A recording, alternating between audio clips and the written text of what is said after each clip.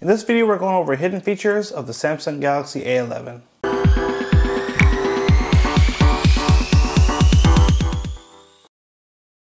Hey everyone, thank you for joining us today.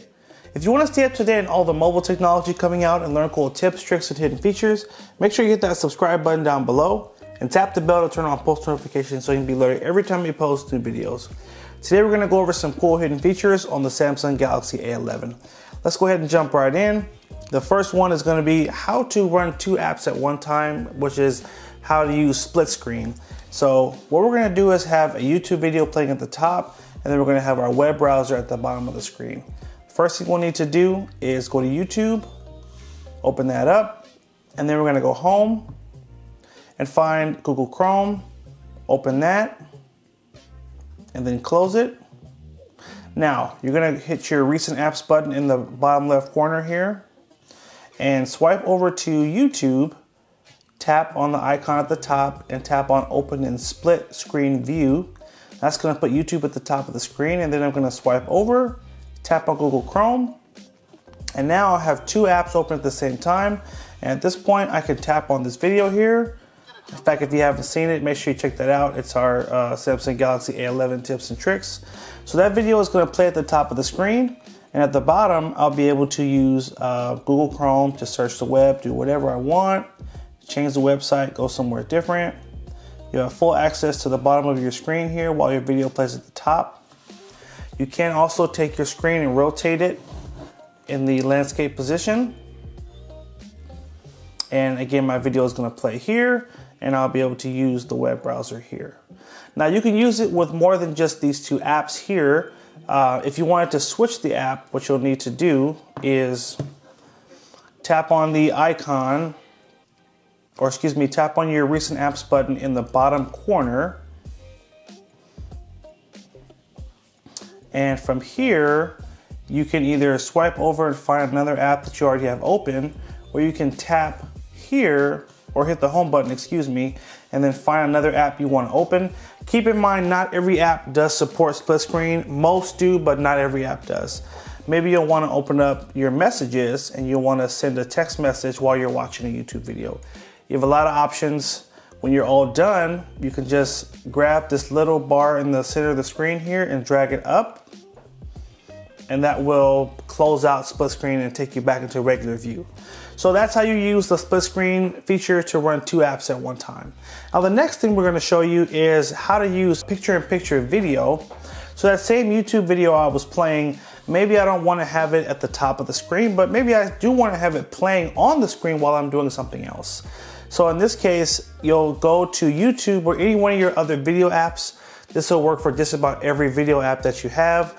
Make sure the video is playing first, and then hit your home button, and that will open up your video in a pop-up picture-in-picture screen. And now I can open up another app and be using another app while my video continues to play in the corner of my screen. Now, sometimes it doesn't work properly. Again, the important thing to note is you have to open up your video app first and make sure that the video is playing before you hit the home button. If for whatever reason it doesn't work trying it that way, pause the video first, then hit your recent apps button, and then over the icon of whatever the app it is, tap on it, and then tap open in pop-up view. Okay, pop-up view, and that will also put it in a pop-up window. Now it's a little different in this method because you'll have to shrink down the edges by basically you take your finger and put it on the edge of the box here and then just kind of drag up, and then that's how you get it into one big window, and it'll be a little bit larger if you do the pop-up video route. So anyway, that's how you use picture-in-picture video. So our next tip is we're going to show you how to launch your camera from any screen that you're on, or even if your screen is off, you'll be able to launch your camera all by just hitting the power button 2 times. So hit the power button twice. It's going to turn your phone on and automatically take you right to the camera. See that?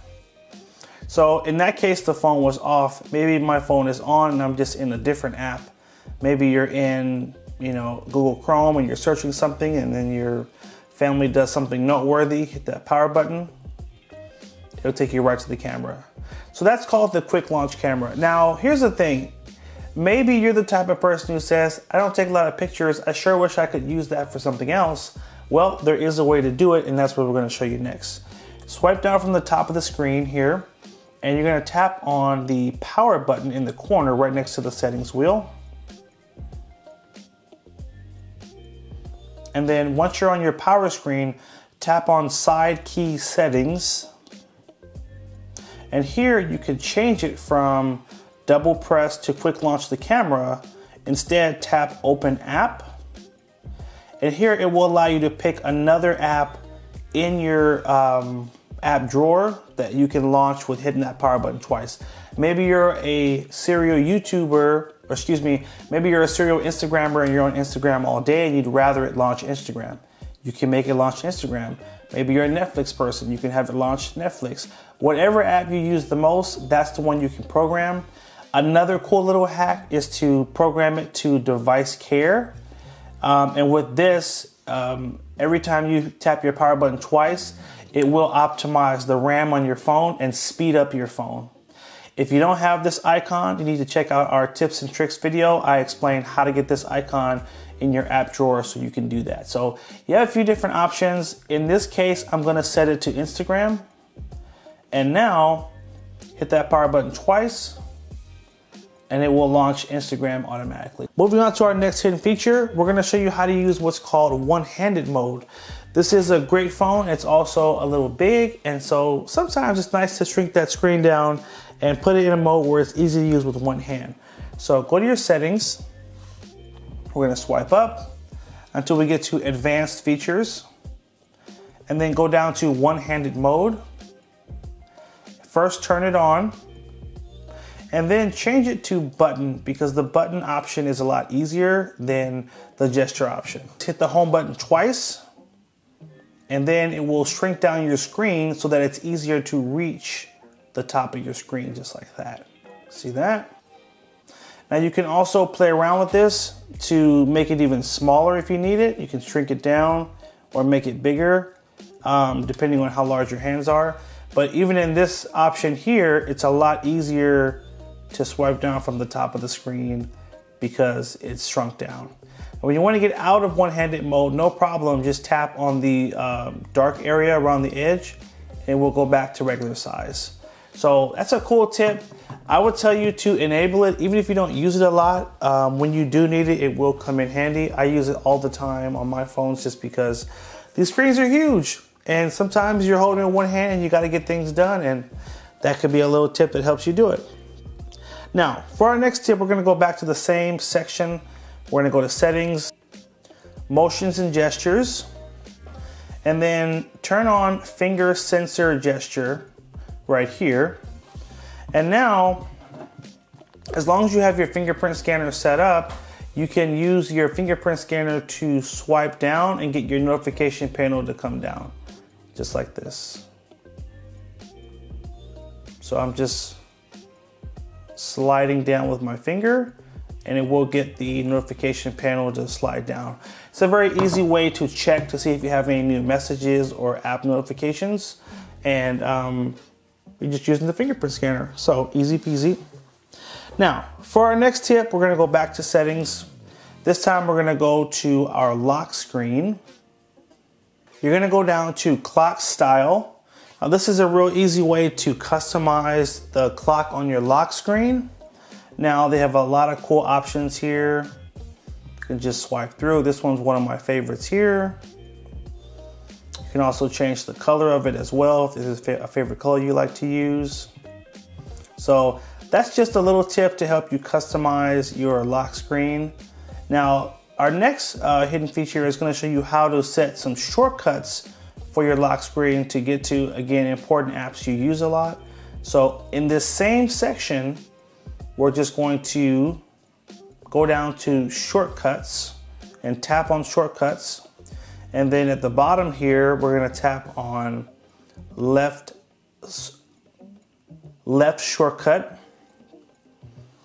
And so just to show you right now, if the screen is locked and you unlock it, you'll see the phone app and the camera. I like to set that to be something else. So we're gonna make that Snapchat for the left side, and for the right side, we're gonna make it Google Chrome. Now, whenever you unlock your phone, you have a quick shortcut to get to your Snapchat or get to the web. Now, once again, you can make that whatever you want. Maybe you wanna make that your Messages app or your WhatsApp, whatever apps you use the most that you need to get to quickly, you can just set them to be right on the lock screen, just that easy. For our very last hidden feature, we're gonna show you how to set up what's called a secure lock or a smart lock. And what you're essentially gonna be doing is programming your phone so when you're at home, your phone doesn't lock. So you don't always have to put in your lock screen password or pick the phone up and hit the fingerprint scanner. You can just unlock the phone. Now, this may not be for everyone. Some of you may say, I need my phone locked at all times. I don't want anyone in it. For myself, I don't have anything to hide, so this feature does help me, so I use it. Go to the settings. We're gonna go to lock screen and then go to smart lock. You will put in whatever your passcode is or your pattern. And again, the way smart lock works is as long as you have your GPS turned on, so let's turn on our GPS, swipe down here. You're gonna go to trusted places and hit add trusted place. And it will then use your location to set your home as a trusted place. And so you'll hit select location, or actually hit the GPS icon here. It will take you right to a certain location, and then you can set that as your trusted location. So select location, drop pin, and now you're done. So now whenever your phone is in the vicinity of that address, it won't ask for a password. And that's it, guys. This has been our hidden features of the Samsung Galaxy A11. Hope you guys found this helpful. Make sure you like, favorite, and share if it was helpful. Hit that subscribe button and stay tuned for more videos. Take care, and as always, have a good one.